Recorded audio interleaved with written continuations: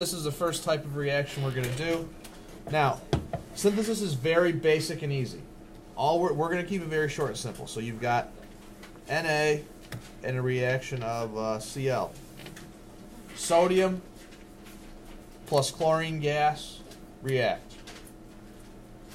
What are they going to make? NaCl. Wait, forget about the sulfate. I'm going to explain everything.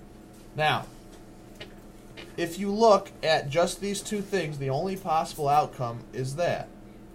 So step one is to actually predict the products. Step two would be then to go back and balance them out. Because, as you're saying, oh, there's Cl2 here. It's written like that because it's diatomic. Over here, it's not written like that because it's bonded. And if you think about this, sodium is +1, chlorine is -1. So that formula is correct. Now, what do I have to do to go balance it?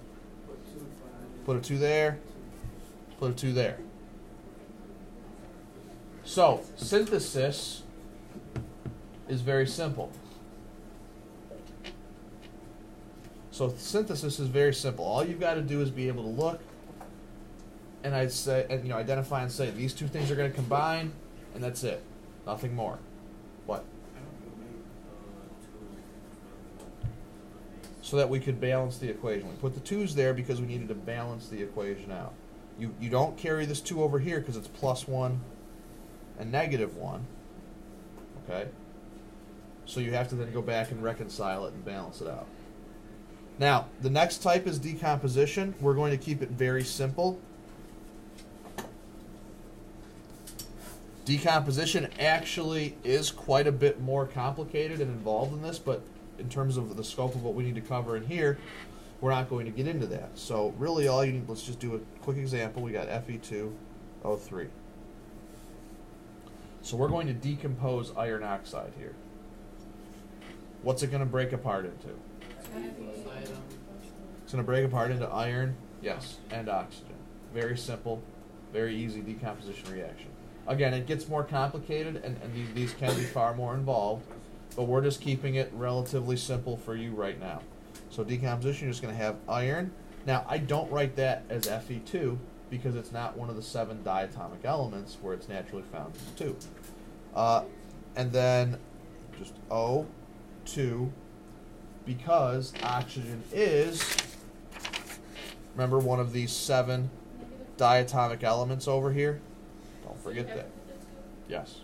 When oxygen and any of these plus hydrogen are by themselves, you have to remember, write them with the 2 there, diatomic. Now you have to go back and balance everything again. So to do that, it's probably going to be this. You end up doing that. That's your coefficients.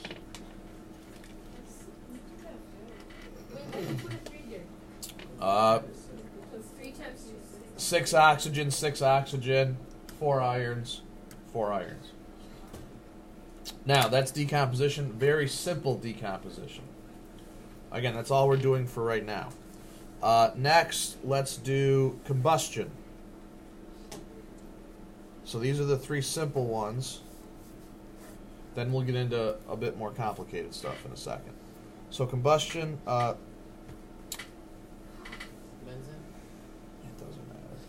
that's not what I meant to write.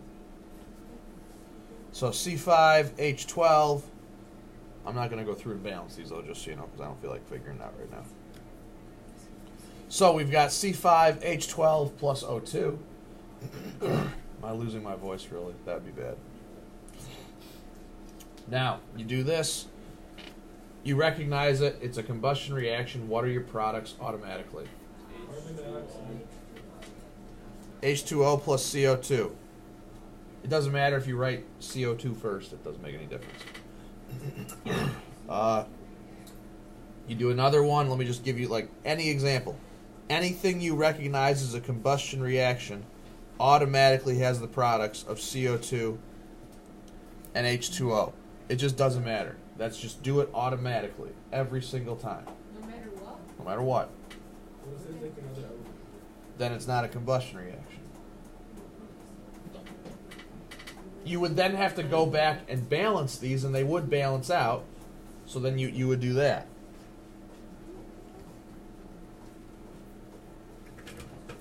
So